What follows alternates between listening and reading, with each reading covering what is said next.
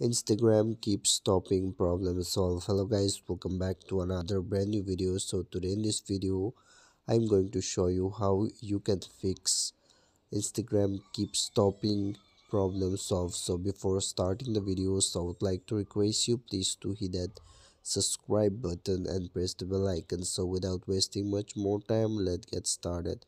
So guys, if you're facing this type of problem, then first of all make sure that your Instagram application is updated from Google Play Store or App Store.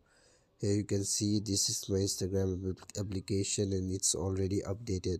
If you are finding here an option to update your Instagram, then just tap on update and make sure to update your Instagram.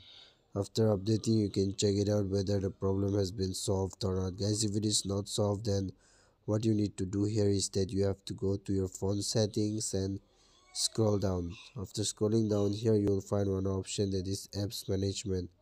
Simply tap on it and then go to app list or install apps or app manager. And then here you can see here you will find all the application which has been installed to your phone. So hold on for some time, it will take a few few seconds to load the page as it is done. So now here you have to search for Instagram. Okay,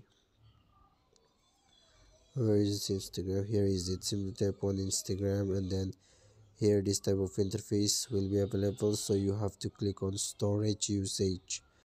So now here you have to click on clear data and then make sure to clear the data as well as the cache. Okay, after doing this, just go back and scroll down. Here you will find one option that is permission option. Simply tap on permission and then here you have to allow each and every permission. Okay, after allowing all the permission, just go back and check it out whether the problem has been solved or not. So guys, if it is not solved, then what you can do is that you have to go to settings, and then after going to settings, you have to search for software updates or device updates. Simply tap on it and then here you have to check whether your phone is asking for any update or not.